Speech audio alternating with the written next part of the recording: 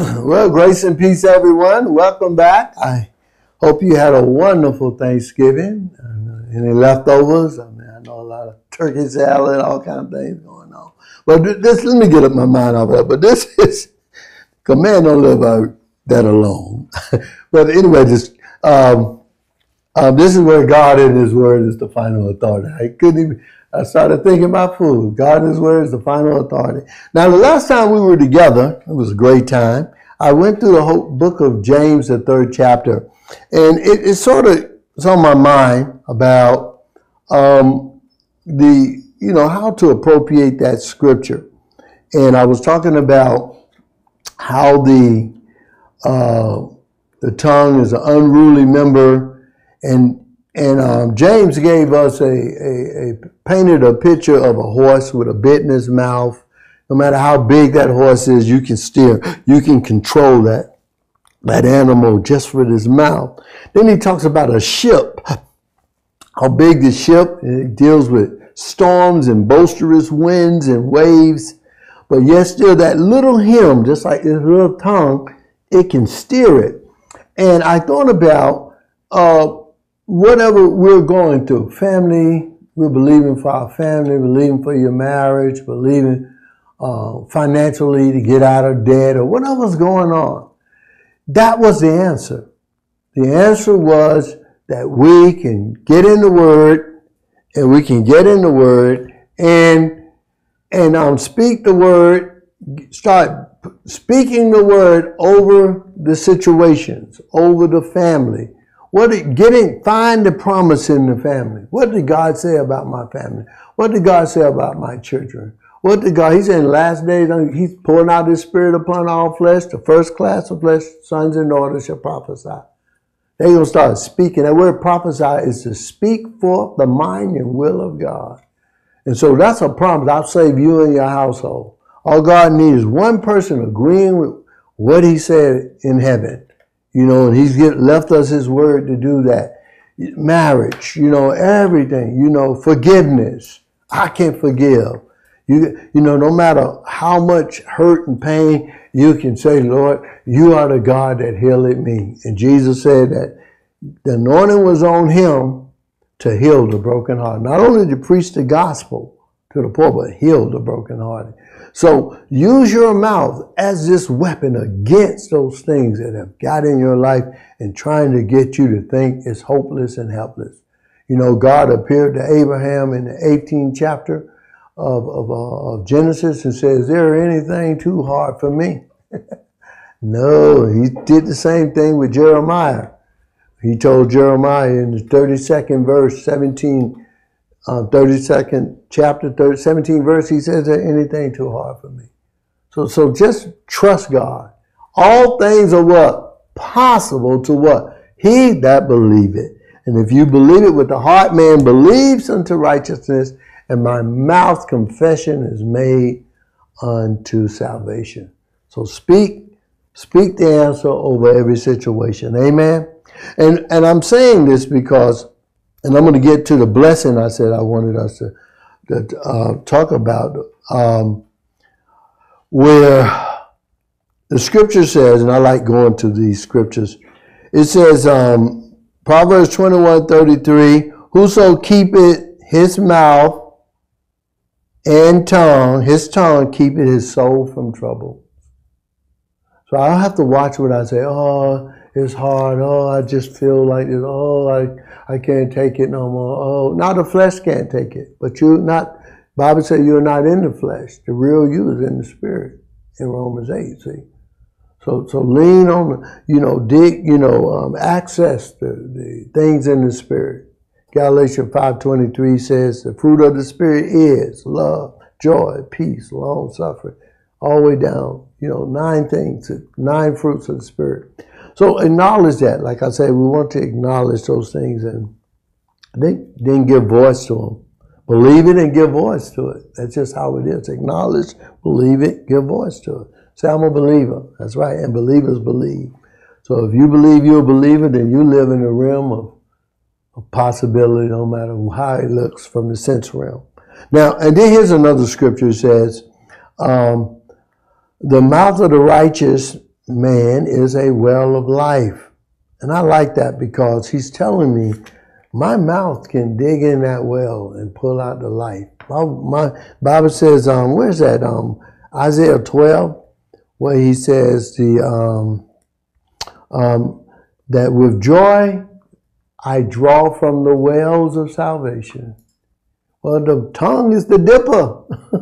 It dips in that well and let it come out, and I decree a refreshing, amen. Now, it says that the tongue of the wise is health. So when you say he was wounded for my transgression, I am healed. I stand on totally all that God did in Christ for me. He was wounded for my transgressions. He was bruised for my iniquities. The chastisement of my peace was placed upon him. And with his stripes, I am healed. 1 Peter 2:24 said, we were healed. See? Because that has already been provided for us. Healing is provided for me. In the name of Jesus, healing is provided for me. Now, we said in the last session that,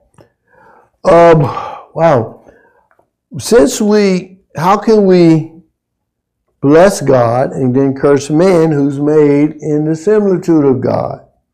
So we have to, how do God bless? We keep thinking blessing is about the things, but it's the blessing that make it rich. The blessing isn't a thing. The blessing is the anointing. The blessing is the power, the empowerment that God has put in us and upon our lives so that we can obtain things.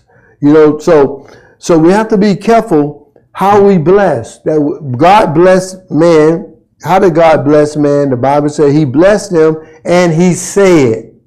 He blessed them and he said. Genesis 1:28, and God blessed them. You know, his Adam and his wife. He blessed them and said, be fruitful, multiply, replenish, subdue, and have dominion, and so forth. So we're just saying that how do you bless a person? How do you administer the blessing? How do you, I guess the word I'm looking for, how do you appropriate the blessing?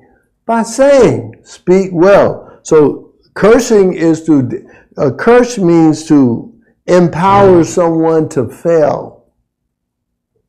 Empower someone to fail. A blessing is empowering someone to excel or to empowering them to prosper. So our mouth is involved. Listen what it says in Proverbs 11:11. By the blessing of the upright. Who's the upright? That's us, the believer. Who are the righteousness of God. The city is exalted.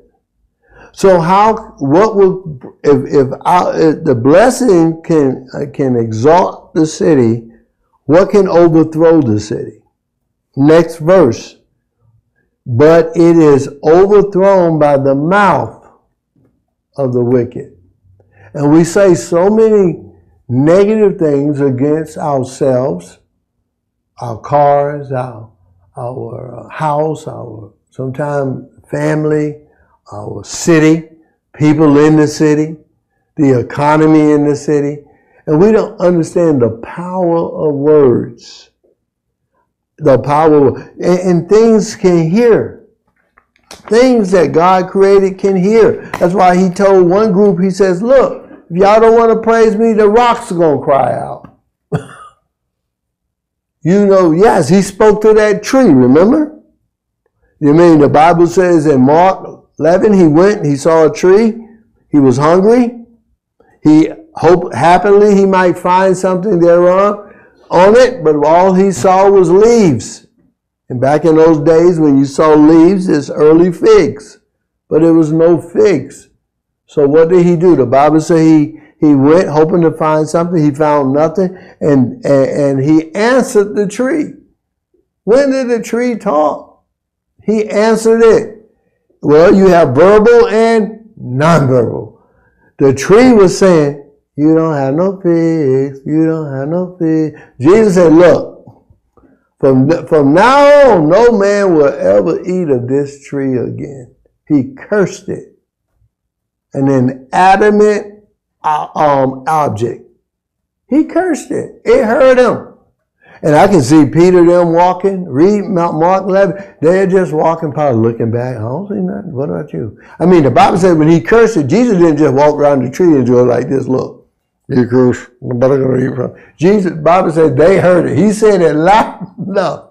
He put his words on the spot. He said it loud enough so that they can hear it. And when they heard it, I guarantee they were looking. The Bible said they went into the temple and then came back, and I guarantee everybody was looking. I don't see nothing. What about you? You see anything? I don't see nothing. I don't see nothing. And then one account of that, it said immediately the tree dried up. And then I said, but I don't see anything. I don't see nothing. And then on tomorrow, the Bible said they saw this tree plucked up from the roots. But it said immediately it dried up. It did. The moment he spoke, that thing began to dry up. It just took time for you to see it. But it was done the moment he spoke. And Peter looked and saw it, and he said, oh, Master, the tree that you spoke to, it's dried up, it's cursed. He said, have faith in God.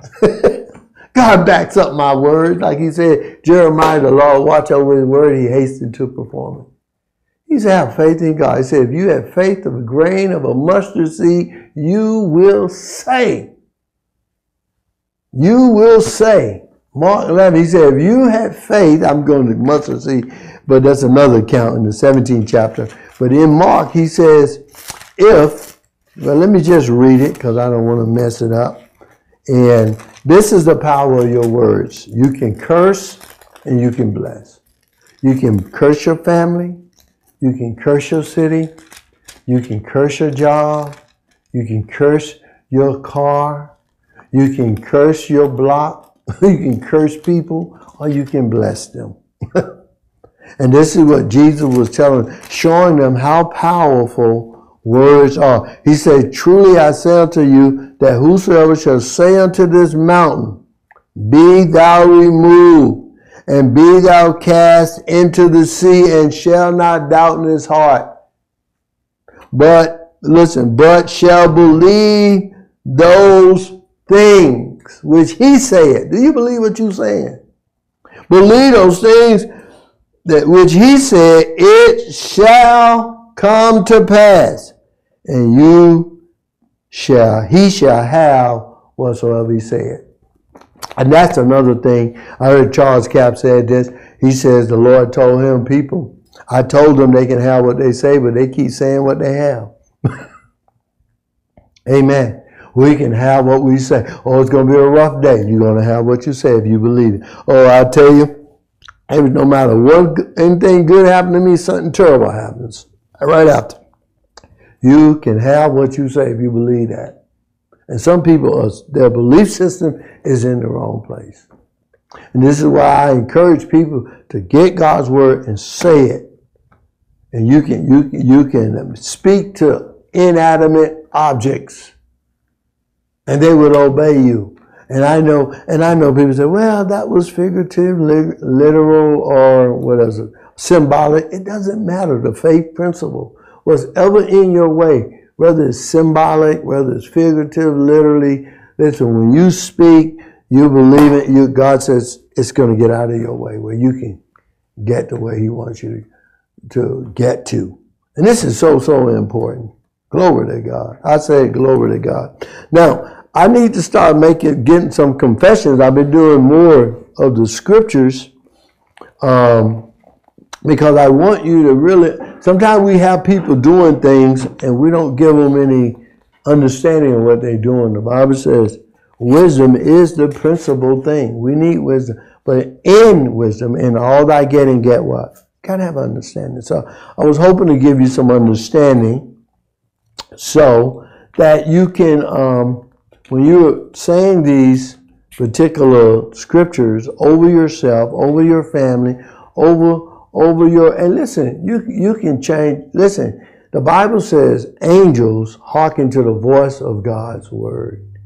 And remember, angels are hearing you, and they're moving. The Holy Spirit is hearing you. Creation is hearing us. And you know, even the world says, well, I got to get it out in the universe. They have some understanding, but they're getting out in the universe as though they're worshiping creation. We're not worshiping creation. Creation was made for us to do God's will in the earth. God gave us the authority in this earth to carry out his will for this earth. Can you say amen? So first, say I have the Spirit of God living in me. My body is the temple of the Holy Ghost. I have the Spirit of God living in me. Listen what 1 Corinthians 2:12 says. Now we have received not the spirit of the world, but the Spirit which is of God, that we might know the things. Wow, the Spirit of God is in me to what? Know the things that have been freely given to us by God. And too many times, I wish I had more time to just talk about this. Too many times I used to read this scripture and then right away I said, oh, I got to do this, I got to do that. I still was in this, I have to perform in order for God to manifest something in my life. I don't have to perform, I just need to believe it. I need to get in the Word and see what I have, get in and exercise my faith. Remember, faith has a law. Speaking with your mouth and saying with your heart. Now, I did write down something, and I need to read this. The first confession we made was that we confessed that Jesus Christ is Lord, Romans 10:9 and 10, believe that God raised him from the dead, and then thou art saved.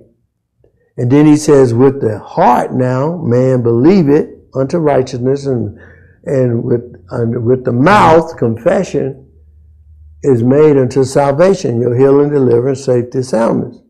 So I wrote this down earlier. When we believe a thing in our heart and confess it with our mouths, then it becomes real. This is why we say do this. It becomes real. And I'm going to tell you, and I know my body, everything fights against me doing the most simplest thing, believing the word and then giving it voice. I mean, it's like everything tries to keep me from saying that. I mean, maybe not you, but I went through that period like, how come something so simple I believe that's where the demonic activity is right there just don't want you to get that thing out of your mouth. It'll just have you mad, upset. I don't see it. We walk by faith and not by sight. 2 Corinthians 5:7. But this is what happens when we believe a thing and confess it with our mouth. Then it becomes real to you. It becomes real to us or real to you. Faith's confessions create realities. Faith confessions create realities. That's what the word truth is, reality. God's reality that's planted inside of us when we give voice to his word.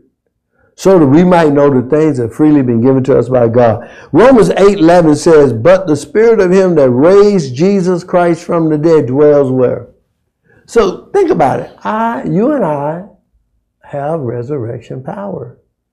We have the person of the Holy Spirit living in our reborn, created spirit. We're new creatures in Christ, old things have passed away. But we have resurrection power in us. And what is that resurrection power doing?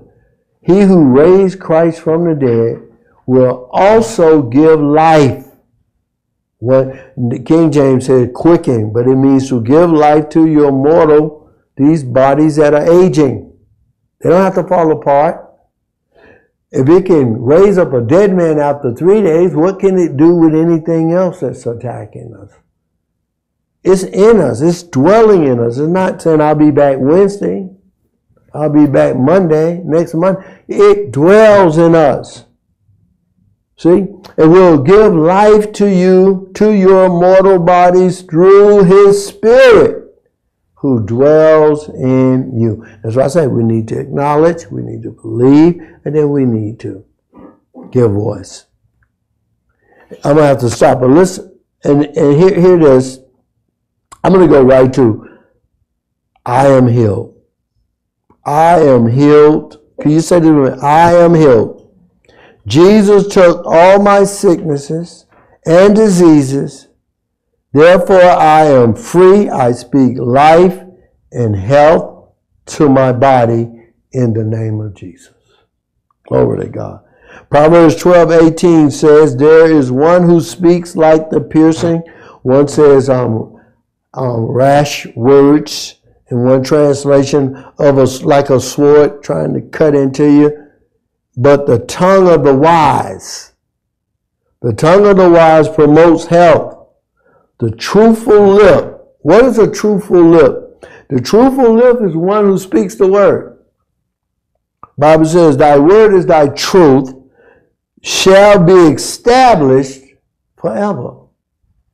I mean, your healing is established, your deliverance is established, your prosperity is established forever.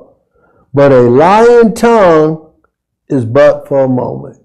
See, lying tongue, what is a lying tongue? It speaks against truth. In the sense realm, it'll say, well, you don't feel healed, you don't feel delivered, don't look like you prosperous.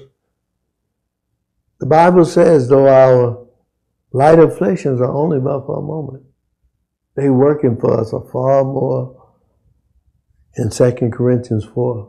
Eternal weight in glory, manifestation. Stay with the truth.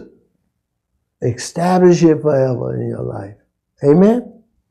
Hallelujah. A wholesome tongue is a tree of life, but perverseness, we saw that earlier, breaks down the spirit. 1 Peter 2:24 says, who himself bore our sins in his own body on the tree, that we, having died to sins, might live to righteousness. Say, I am the righteousness of God. I have a right relationship with God. He's my Father. And by whose stripes you were healed. I'm pretty much out of time, right? Amen. Yeah, I'm out of time. So, listen. So, I guess I'm going to probably do another session or so on it. But I do want to say, you can find these confessions on the website. Get on there, look at them, say them every day. Say them as many times. Say them 3 times a day. Say them as much as you want. Take your God's pills as much as. No side effects. Negative side effects. But anyway, just, but anyway, we want to thank you again for being part of us. If you have not subscribed, we would appreciate that you would. We believe God gave us the word, and we want to great the company of them that published it or got to help us get the word out. And we also want to say, if you can subscribe, you can also share, press like, share with family, friends, press like, ring the bell, and we'll see you the next time. And remember, we are here to do what? Let God and his word be the what? Final authority. We love you, and we'll see you in our next broadcast.